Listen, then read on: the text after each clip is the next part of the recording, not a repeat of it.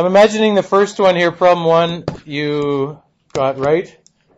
Although I hate to tell you this, but grade 8s probably would even get this right because they resort to, if they don't know what to do, they just multiply all the numbers in the question and give that as their answer. So in this case, they would fluke out and get it right. Here you have 4 choices to make, and you have a certain number of choices for each one. I hate to tell you this, but all of these are that same thing if you can break it down to the individual choices. It's when the thing is asking you for something that doesn't seem like it's individual choices. 2-digit numbers, well, you got to pick something to go here, and you pick something to go here, right? You have individual choices the same way. If you're trying to count how many 2-digit numbers, and we started with this 2-digit numbers because you can actually think about how many there are, right? There's from 10 to 99, there's 90 different 2-digit numbers. If you think about it, there's 10 different possible digits that can go here, right? Anywhere from 0 to 9. There's only 9 different things that can go here because you can't put a 0 first. Or people don't, 0, 5, people don't call that a 2-digit number, right? So there's only 9 things that can go there. That gives you your 90. The second one gives you some restrictions. Can you guys who are talking please not do that? This one gives you a pool of only a certain number of digits to choose from, but it's the same idea here. You can choose any of them except for 0 to be the first one, so 5 different things. And it says repetitions are allowed, so any one of the digits can go there, so 5 times 6, because there's 6 different digits. If repetitions are not allowed, then you probably should think about starting with the one that, you don't always have to start by thinking about how many you can pick here, but think about the one that has a restriction on it. This spot has a restriction in that it can't be 0, right? This can be 1, 3, 5, 7, or 9, right? What can go here? Why is this 5 now and not 6? It can be any of them except for what? Itself. Whatever you used first here, right? It could be any of them except for the one that you put in the first spot. So if you put one thing in the first spot, think how many are left over for the second spot. There were 6 of them to begin with, so whichever one you put in the first spot, that one's gone. It doesn't matter which one it is. Just think, well, if I take one of them out, I have 5 left. Right? If you take one of them away, okay? Any of them except what was used for the first digit, right?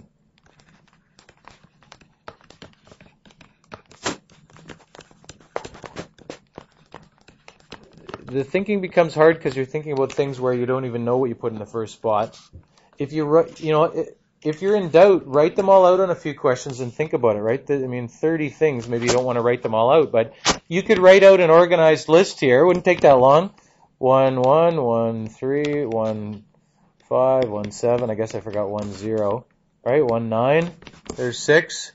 Start with 3. You get the same number of things here, right? 3, 0, 3, 1, 3, 5, 3, 7, 3, 9. You'd write a list and you'd show, you'd see where the 30 comes from. Okay? This would be 5, 0, 5, 1, 5, 3, 5, 7, 5, 9. And, am I missing something there? No. If you kept going with that, you'd see the rest of them there. Okay? This one is the same type of thing. Okay? This one is the first one where people, I think, tend to have some problems with it. The most common wrong answer here is how many different possible patterns are 2 times 7 equals 14. You laughed before when I said about the grade 8s, when I said if you roll a dice and you flip a coin and how many different things can happen if there's you're doing both of them together. And I said grade 8s say, well, there's 6 different things here and there's 2 different things there. So there's 6 plus 2 is 8 different things, right? Well, there's not, right? You can get heads and then any one of the numbers on the dice, or you can get tails in any one of the numbers on the dice. You multiply. You don't You don't add them if you're doing them both together, right? There's 12 different things that can happen. But then suddenly for this, I think you resort to not thinking about it. My hint to you, or my recommendation, is break it down into the individual choices. Don't just try to answer it without thinking through it. If there's 7 different questions that have to be, that each have a choice of what they can be, before you try to answer it quickly, think about, well, here's your 7 things. It's sort of like a 7-digit, not number, but a 7-digit or 7-letter sequence, right? It's a 7-letter sequence, right? The answer key. How many different patterns are possible? And how many choices are there for each of those boxes? There's 2, right? Each can be a T or an F, right? So there's 2 for each of them.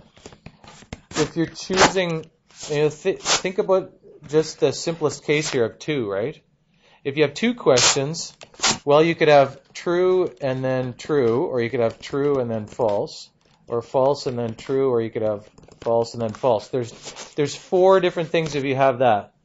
If you expand this now to include 3 questions, well, there's lots, right? Because you could have any one of these 4 and false as the next one, right? Or you could have any one of those first 4 and true as the next question. There's 8 different things. As soon as you include the next one, there's 8 different things. All right? I'm not going to write this out again, but that's the same thing there. There's 8 different things. If you added another question up here, right? If we added another one there, every time you add in a question here, it doubles. In this case, it doubles, right? You're multiplying. It's exactly the same as before. People I don't know if you try to jump ahead to an answer too quickly or something, but you don't think about the individual choices. It's the same thing as before. I think for a lot of people, just drawing the boxes for each individual choice really helps. All right? So there's going to be 128. Well, that's for that. What's the probability that you're going to guess them all correctly? Well, if there's 128 different answer keys and you just randomly fill one out, you have a 1 out of 128 chance, right? 1 out of 128 chance that you will get it right. That you'll get all of them right. Okay? Let's try this one. Now that you can do that one, you should be able to do this one, right? This is not, don't try to jump ahead again and think, well, there's, this is sort of kind of some scaffolding to try and guide you through this a little bit. You have 7 questions. See, the grade 8 would answer what you answered here, which is just 7 times 4, right? I'm not trying to make you feel bad, but I want you to think about it. Don't just try to jump ahead. Some of you try to jump ahead too quickly. How many possible answers are there for each question? For each. There's 4, right? There's whatever, A, B, C, or D, or however it's listed, right? Think about even just 2 questions, right? There's 7 questions, so I know maybe it seems silly, but I really think you should think about it as a sequence of letters, right? Sequence of choices. If there's 4 for each of them, well, I mean, it's very, it's basically the same as the previous question, but this is going to be 4 to the 7th now, not 2 to the 7th, because there's 4 for each one, right? Every time you add a choice like that, it multiplies the number by 4. So you can get to a pretty big number pretty quickly just by allowing different things like that. What is this, by the way? 384? So that's a lot. I mean, that's a lot different, right? Just allowing 4 different choices for each one rather than 2 different choices, it makes a huge difference, right? Almost at 10 minutes. Thank you. It's over, 100 times more just by making 4 choices rather than 2.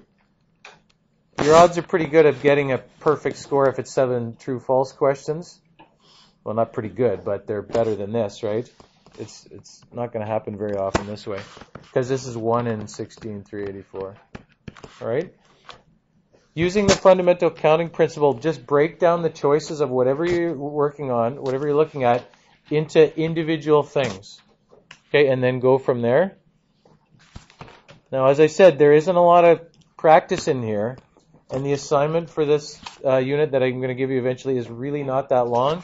The way to do well on this is to do some of the stuff out of the textbook. Even if you're out of the habit of doing stuff out of the textbook, even if you've never opened the textbook, for this unit you really should. There's good questions in there. All the answers are in the back. Okay?